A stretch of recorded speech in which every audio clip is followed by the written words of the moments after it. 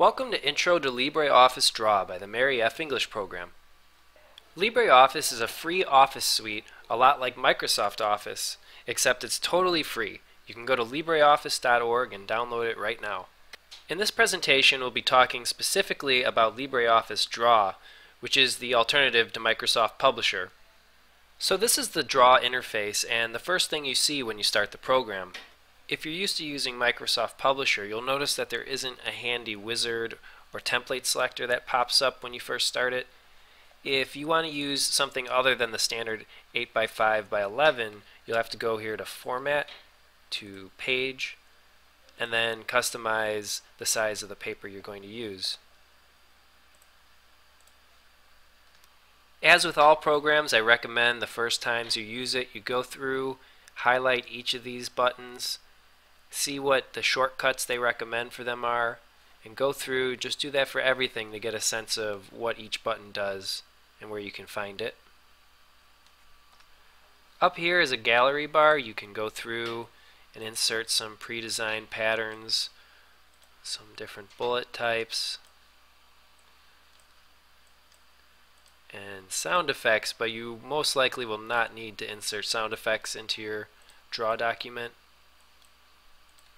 So okay, that's nice, but I really don't have a use for this bar. So if you want to get rid of it, you might think, hey, I'll go to View and remove it, but there's no option in here to remove it. If you want to get rid of it, you have to go to Tools and click the Gallery button. There we go. Okay, so there's a lot of stuff in File. Most of it's pretty standard. You're open, you're new, save, save as. Export as PDF. PDFs are great if you're going to be sending this file to somebody. You want to make sure that it's going to open exactly on their screen as you made it. Well, normally they'd have to have LibreOffice installed to view that, but if you export it as a PDF, then they don't have to have LibreOffice and they can view it perfectly from their computer. And that's pretty much all you need to know from here. Edit has your standard cut, copy, paste, undo, find and replace. I don't usually use this stuff, so I don't think you'll need it for entry-level use of this program. View will let you adjust the rulers and toolbars that appear on the screen. You can also change the zoom if you want to see more of the document.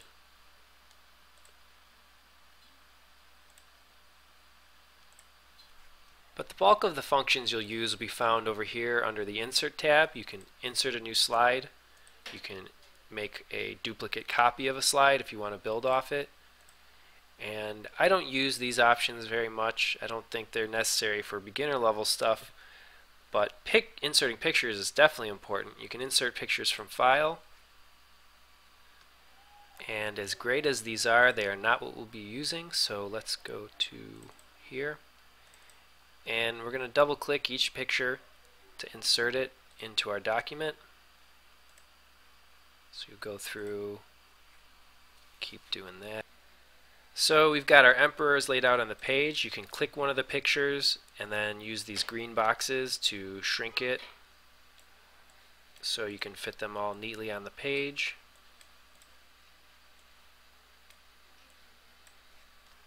There we go. Now in Publisher it's very easy to rotate pictures. You just double click it. That's not how it works in Draw. It's still easy though. You just need to know, you go to View, go to Toolbars, and then there's something called Mode. Mode will give you this rotate option. So you click it, and now when you click these pictures, you'll have those dots where you can, turn Genghis at an angle or Napoleon to make them really, jump off the page. There you go. Okay. Also in Insert, you can make a table. You can put movies and sound files in it, but you probably won't need to do that. Objects, not really necessary for beginner use. You can also make a chart. So the next thing you're going to want to do is insert some text here. You might think, okay, I'll go to Insert, and what do? Well, it's not there. You have to go down in the bottom left where this T is, click where you want to type something, and type it here. Then of course you can click it, change the font size, make it bigger, just like in most programs. If you want to insert fancy letters, you can go down here to the font work gallery and select what type of font you want to use. Then you double click it and type in whatever message you want.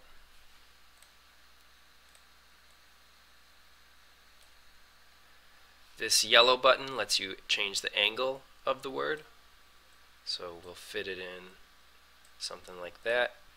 There's also a lot of handy lines and shapes down here, rectangles, circles. If you click these down arrows, it gives you different options. It's a nice smiley face or a sad face, different arrows, or you can insert a speech bubble by clicking the call out button below and use the yellow dot to line it up with who you want to say something, and then just type in your message. You can adjust this with the font features up above. You can make it bold. As for the rest of the tabs, we have format, character, paragraph, bullets, page, which you saw earlier. You can change the case that the text you're inserting is in. You can add lines around things or color the area behind it. You can also adjust the margins of text by using the text button. And over here in tools, the only thing I really use is I get rid of the gallery and use spell check occasionally. But other than that, these aren't really needed for entry-level use. Modify, on the other hand, has a lot of useful features. We can rotate things. You click the rotate button and then you can angle it however you want. You can flip images vertically, horizontally. The convert button has some interesting options. You can turn something into a 3D object. It's also handy to group objects. You just click and drag and highlight both things you want to turn into a group, or hold the Shift key and click each of them, and then go to Modify and Group. So we'll do that for Genghis here. Modify, Group, Moctezuma and his speech bubble, and Marcus. Grouping comes in handy if you want to align pictures and text. So let's say we had everything laid out like this, and we want them to be perfectly aligned down the middle. You would hold the Shift key for each of them, go to Modify, Alignment, and Center.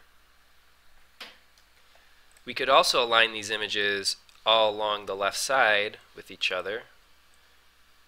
It might be a little messy, but so we hold the Shift key for each of them, go to Modify, Alignment, and Left. The distribution feature is very handy if you want to evenly space things. So let's say we've got our pictures laid out like this. Hold the Shift key so each of them is highlighted. Go to Modify, Distribution, and we're going to space these with equal horizontal spacing. And there you go. Last but not least is the Arrange function. You can send objects to the front or back using this button.